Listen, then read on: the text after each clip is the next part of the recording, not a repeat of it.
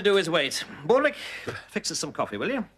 And try to make it taste slightly less like mud this time. Not easy, I'm afraid, Captain. Why is this? 'Cause it is mud.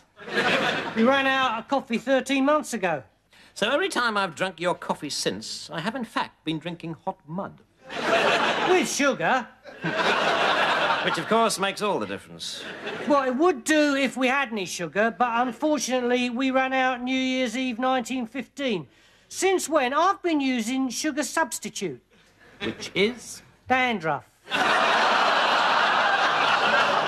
Brilliant. Still, I could add some milk this time. Well, saliva. No, thank you, Baldrick. Call me Mr. Picky, but I think I'll cancel it, okay? That's probably because you're mad, sir. Well, quite.